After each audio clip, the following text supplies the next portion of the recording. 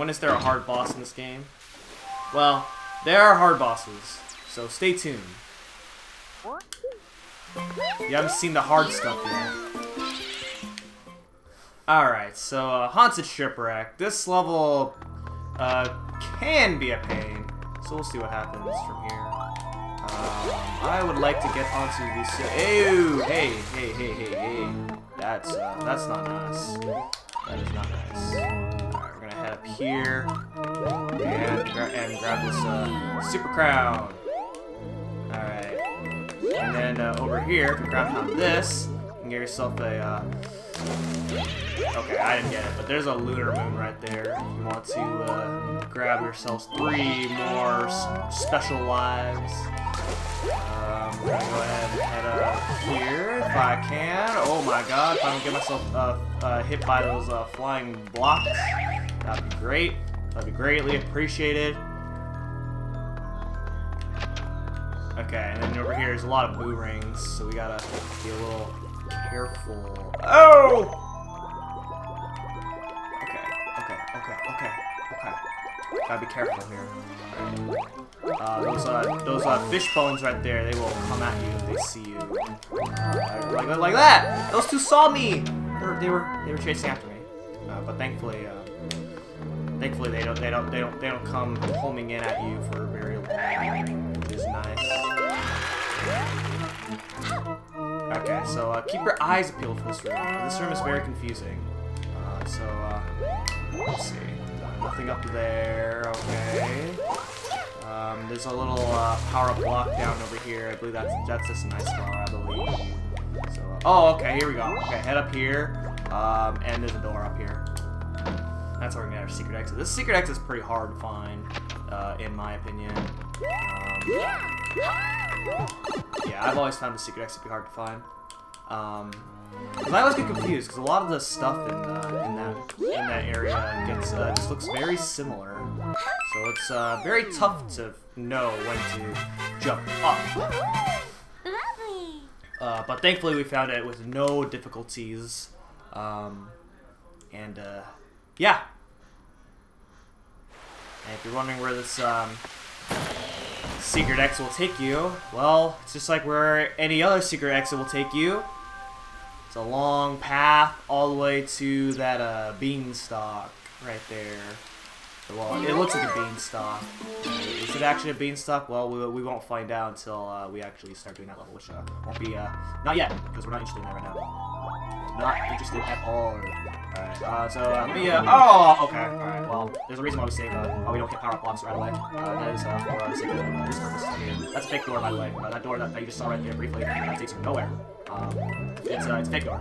That's a common theme in these ghost houses right here.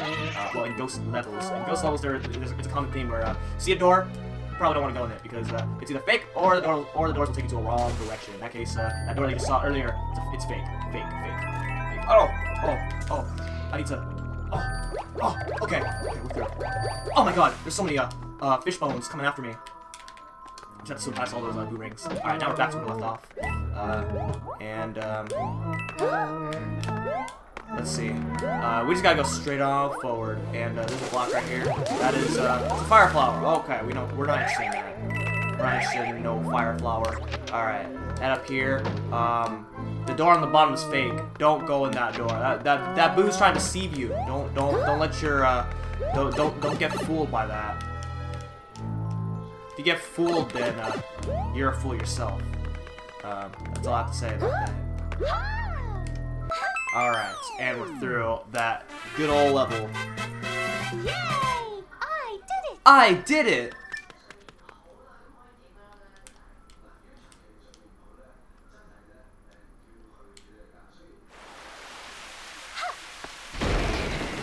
Alright, so now we have a long pathway opened up. So there's 2 levels opened up this time. There's a Baby Yoshi, which you can get, but I'm not gonna grab the Baby Yoshi because I don't need it. But we're gonna go down here 3-4. 3-3 is on the top. We're gonna do 3-4 first, and I have a very particular reason why I'm doing that. So do not worry. We don't need that. Okay. I actually have to lose my crown soon enough.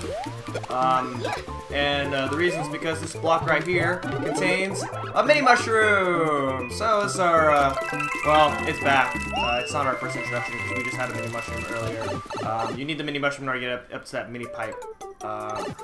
And the mini pipe is going to take you in here, and so you're gonna get your second star coin. And now you have to do the rest of the level as mini. And it's very dangerous. Ladies and gentlemen, that is my first death, and that is unfortunate. So when you die, obviously you have to start the level all over again.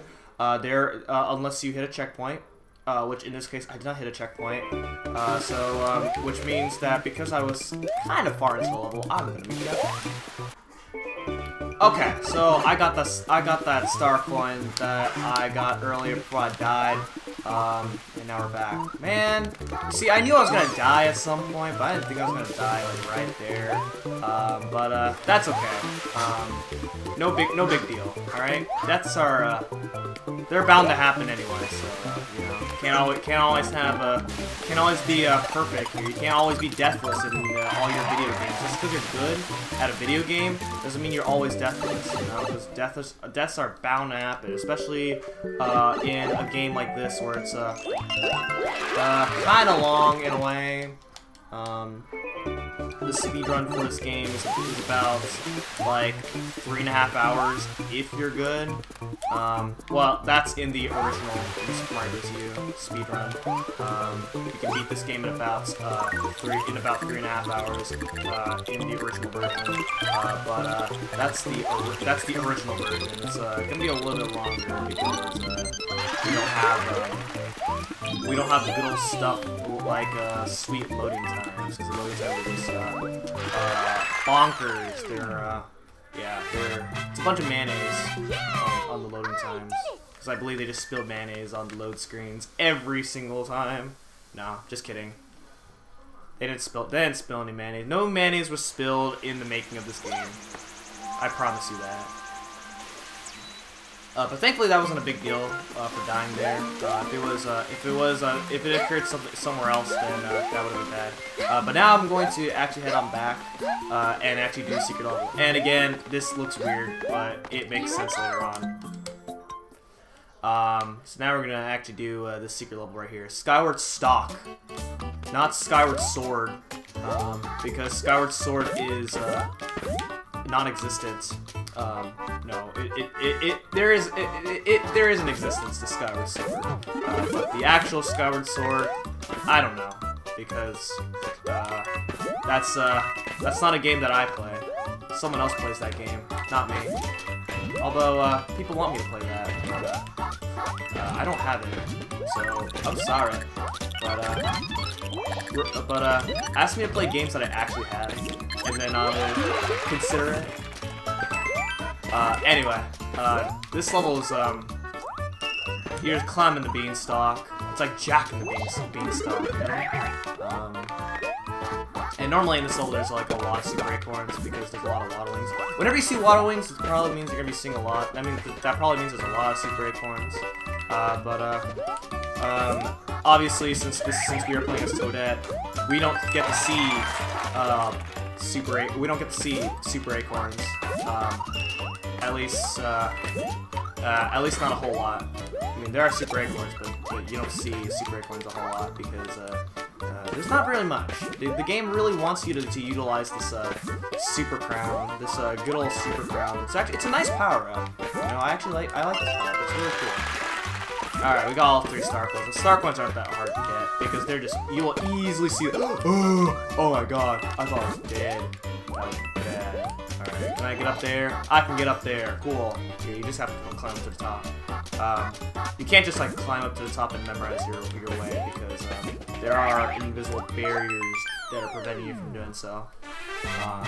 It's just the boundaries of the screen that kind of limit you to do that. It's very common for most auto-scrollers in video games, in general.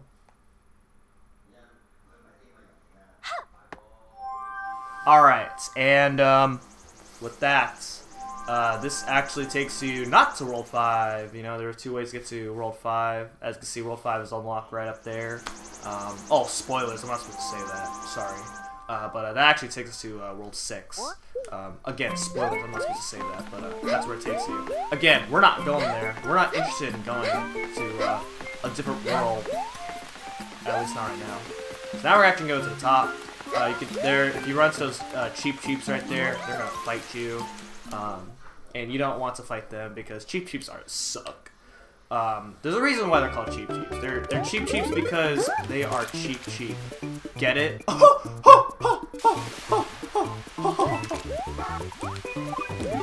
Alright, this level contains Yoshi. And Yoshi's important, except not. Well, actually, yeah, he makes this level a lot easier. If you have a Super Crown like I do, then Yoshi's optional. But we're gonna take Yoshi with us because it's a let's play, and also because we can play safe. Because I just died in this episode, and I don't feel like dying again. And this level's actually pretty dangerous without Yoshi.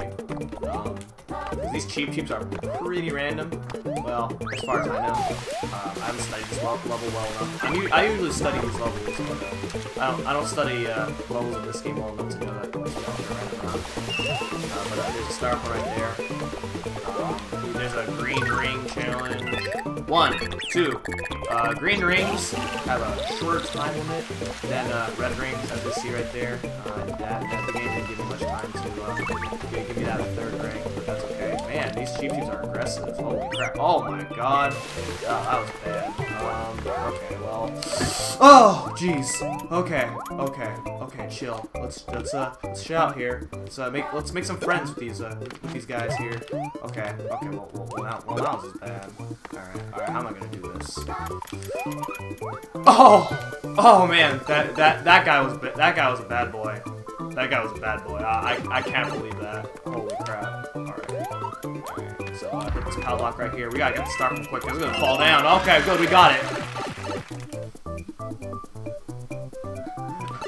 Oh man, a lot of stuff would have happened there. Y'all just don't understand. Y'all just don't understand the painfulness of Cheeps. Holy crap! I can't believe that. Okay, there we go. All right, we're through that ridiculously painful level. Yay! I did it! No deaths. Yeah. I'm really making fun of myself for that one death. Am I? Alright, so now we're off to this level right here. So this is 3-5. Dragoneel's Undersea Grotto.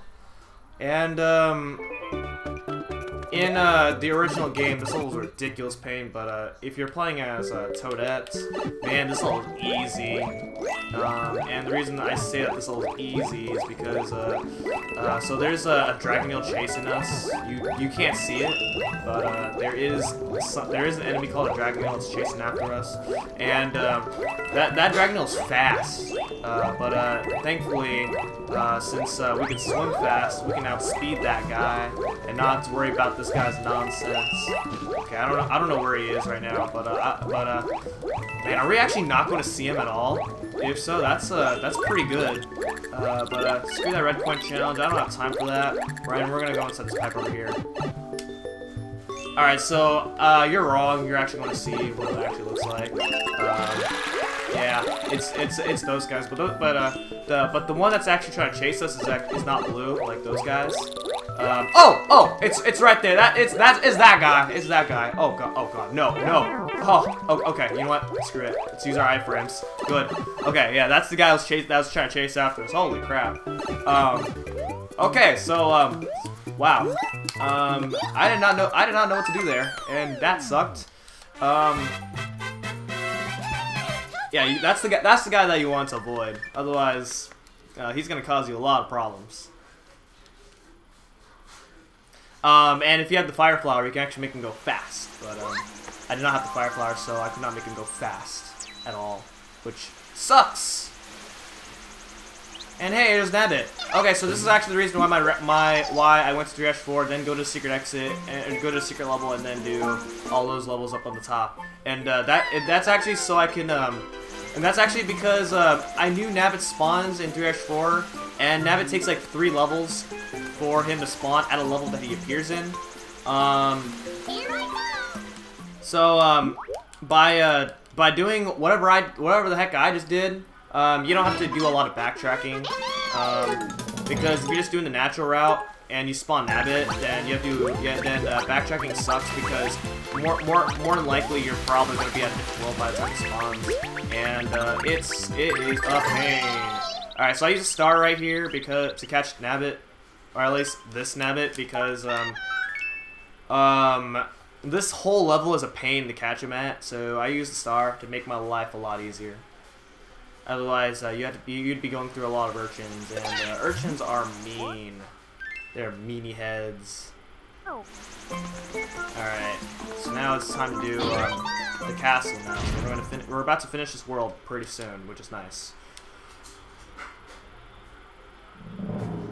Alright, and this level, oh man, we're gonna have a, oh, what the heck? That's, I disagree with that, honestly. Alright, well, now we gotta somehow go through some of this stuff right here and up here, grab that star coin, and you can actually walk through that top part. I don't know if y'all know that. I didn't know that. Alright, now we have this little water section right here, and we have little torpedoes. These are torpedo Teds from Super Mario World, and these enemies are not fun. At least back in new Super Mario or Super Mario World, they were not fun in Super Mario World. They're not that fun in this game either. I have to swim at the rate that they're going in the water. That's bad. There's a pipe up there. The pipe up there doesn't really contain useful stuff. We're actually going to grab these red coins here. Ah! Oh man, we're kind of being slow. Thankfully, Toadette's swimming is amazing, so we can outspeed these guys. Otherwise, this part right here is slow. It's slow as heck. Heck! Lots of heck here.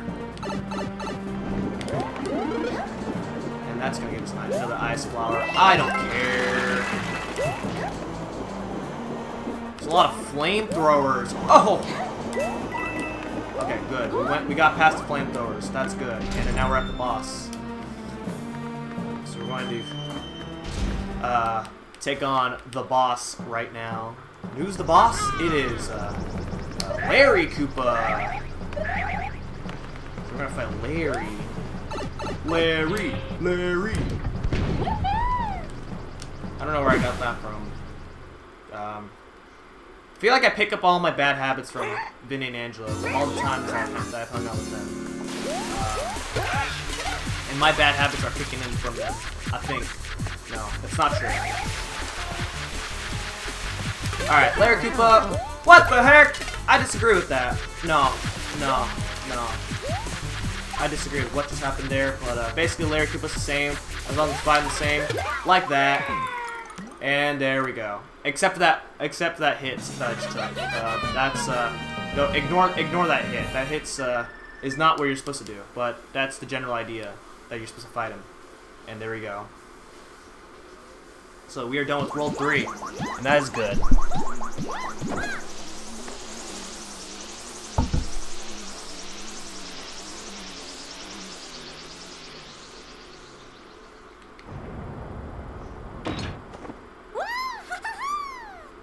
Alright, we're doing a pretty good job with these parts right here. And with that, that's 100% World 3. Awesome. We're not done yet because we're gonna head on to World 5. Yeah. And oh my God, we got a twist. What's this? An intermission in a 2D Mario game? What is this nonsense? 2D Mario games don't have intermissions usually. Oh, I just realized I got 99 lives. I did not know that. Why didn't you guys remind me that I had 99 lives? I would have celebrated. I would have celebrated with something if I had 99 lives. But no, none of y'all reminded me. I'm just kidding. This is not even a live stream, so y'all can't even remind me live that I have 99 lives. The only people who can remind me are guest commentators, but I don't have any guest commentators. What the heck? Alright, you can get infinite lives from those cannons right there, but no thank you. We already have 99 lives, so it's pointless to do it. That's your first star right there. And then we have a little red coin challenge over here. 1, 2, 3, 4, 5, ow, 6, 7, and 8. Give me my crown back. So, I just want to let you guys know that this is the coolest level in the entire game. That's because there's a lot of these cannons right here. There are Mecha Koopas. All these cannons right here. All these cannons, you can't even defeat a single princess. Well, Toadette's not a princess, but Peachette's a princess. You can't defeat a single princess with all these cannons that you have. And then we're about to go inside this pipe right here. We're going to go underwater. It's an underwater airship, I guess. And look at this, we got homing torpedoes. All this right here, you can't even defeat a single princess. Pathetic. Absolutely pathetic. Come on, Bowser. Or, no, it's not even Bowser who operates this. Oh, gosh.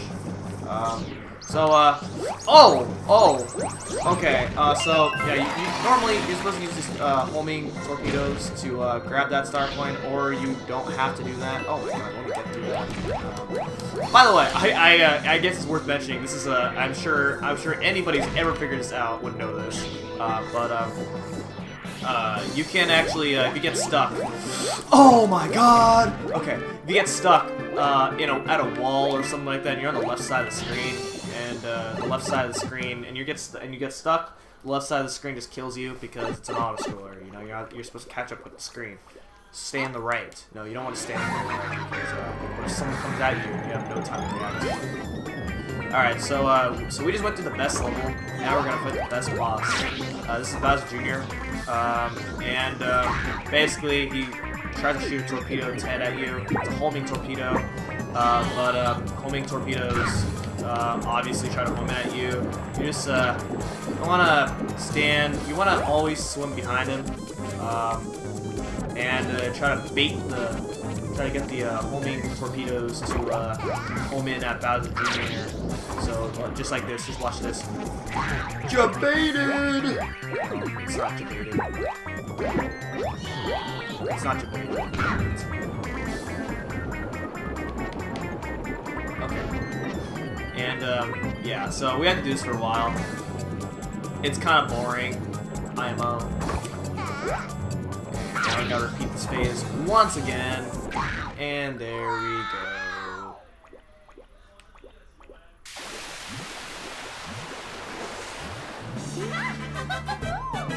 Alright, we did it. Man, you just got wrecked by a miniature version of Princess Peach. I wonder if that's something that's supposed to be pathetic about or something. I don't know. But he tries to kick us out, but we leave before he does, and yeah. So there we go. We defeated Bowser Jr. once. Normally back in New Super Mario Bros. You fought Bowser Jr. like multiple times, and this time we fought him once, and there we go. And with that, that takes us to World 5 officially. So we're not gonna be taking on World 5 now, because that is gonna be it for this episode of New Super Mario Bros. U Deluxe. So next time we'll be taking on World 5, and it is known as Soda Jungle. So see you guys next time. Goodbye.